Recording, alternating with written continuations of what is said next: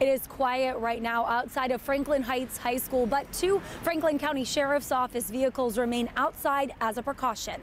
This comes after someone called in a threat to the Columbus Police 911 dispatch about Franklin Heights High School just after 9 o'clock this morning.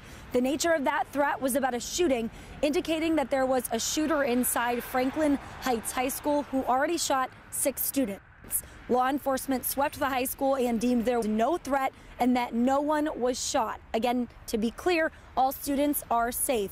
School officials with Southwestern City Schools say this entire time the school's stay put protocol was put in place, which was for about 20 minutes total. Families were also notified. And an increased law enforcement presence will remain outside the school for the remainder of the day. Of course, we'll keep you updated as the situation progresses. For now, in Columbus, Amy Steigerwald, 10 TV News.